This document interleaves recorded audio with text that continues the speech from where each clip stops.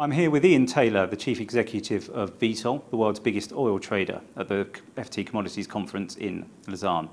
Ian, from your vantage point as the head of the world's biggest oil trader, how are you feeling about the global economy at the moment? Are you worried about the slowdown in China at all, or the impact that could have on emerging markets? Yes, I think we are a little concerned. I think all the numbers that we're getting in for the beginning of the year are slightly softer than we hoped for. And we're probably seeing a little bit less demand. Obviously, it has been a cold winter, particularly in the US, so we saw a bit of incremental demand there. But certainly, I would say that Asia is a little bit lower than we would have expected, yeah. Is the US compensating for that? I think it probably has done in the first couple of months of the year, and it's always difficult because this data tends to take a bit of time before it gets in, so we get a really good feel. And stock levels overall aren't particularly high as yet, as you'd expect. You know, we're just getting the refinery systems back from turnaround, and I think you won't be able to really judge it for a couple of months yet. Okay, and Europe, has that bottomed finally? Yeah, a few signs that Europe is a little bit stronger. Certainly in the southern European countries, we seem to be getting a little bit of stability, maybe even a little bit of growth. Still seeing, I think it's fair to say, a bit of growth in the Middle East in terms of demand, as well as Africa. I don't think the picture is completely negative, and you know, hopefully we'll see a little bit more pickup as we go through the year. So moving on to Vitol and something specific, you've just done your biggest ever transaction, 2.6 billion purchase of a refinery and a big petrol station business in Australia from Royal Dutch Shell. Could you tell us a bit about that deal, why you've done it, why it's important for the company? I think it was just a great opportunity to buy a really good business, a complete business, you know, a large business in Asia, which is quite difficult to find. And I think something we just felt was really worth taking the time and effort and the money to get. So yes, no, very, very pleased. Obviously, got to make it work now. But I think it gives us a really good platform in Asia, and we're looking forward to trying to run it and to try and make it work well.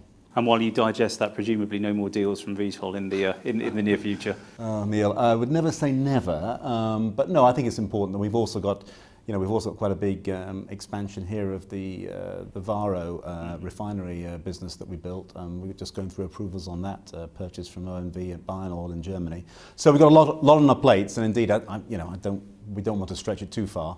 But you know, obviously, if there's something really great comes up, we're very, how do I say this? We tend to be an opportunistic company, so I wouldn't say never. But no, we need to get these things bedded down.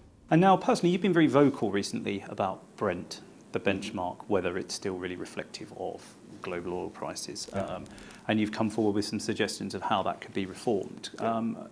Do you think that's possible, that might happen? I'd like to think so. I mean, I do think it's important that we as an industry can, you know, try and improve the benchmarks we've got all the time. I think it's very important to remember we're a physical commodity business, and therefore with demand and supply, it changes all the time. So, you know, in the Brent situation, you know, you have got declining volumes as production goes down in the North Sea, and you've got incremental demand coming from Asia. And I think it's important to try and reflect, you know, to make sure the benchmark is really liquid, transparent, and has a big depth around it. I think you've got to keep thinking about how you can increase the supply into the benchmark. We have made some suggestions. We do believe it should be possible to add in a few more grades.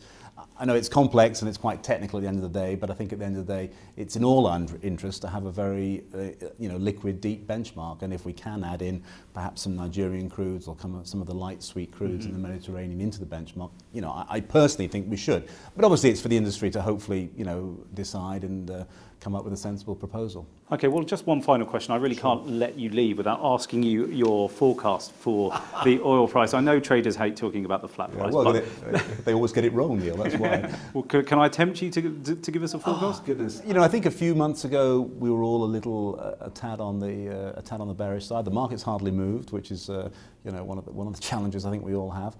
I think, if anything, you know, we're probably, with the supply problems we've seen, unfortunately, at the beginning of the year, I think we're leaning now to, if anything, a slightly more bullish situation. But, you know, to be honest, the market does look very balanced, and I'm not quite sure it's going to go anywhere. So it's probably very boring. Of more of the same would be our prediction, which is so not a very fourth helpful. year of a fourth year. I know. But you know, the market is a little bit stuck in a rut. Okay, Ian Taylor, thank you very much. Thank you.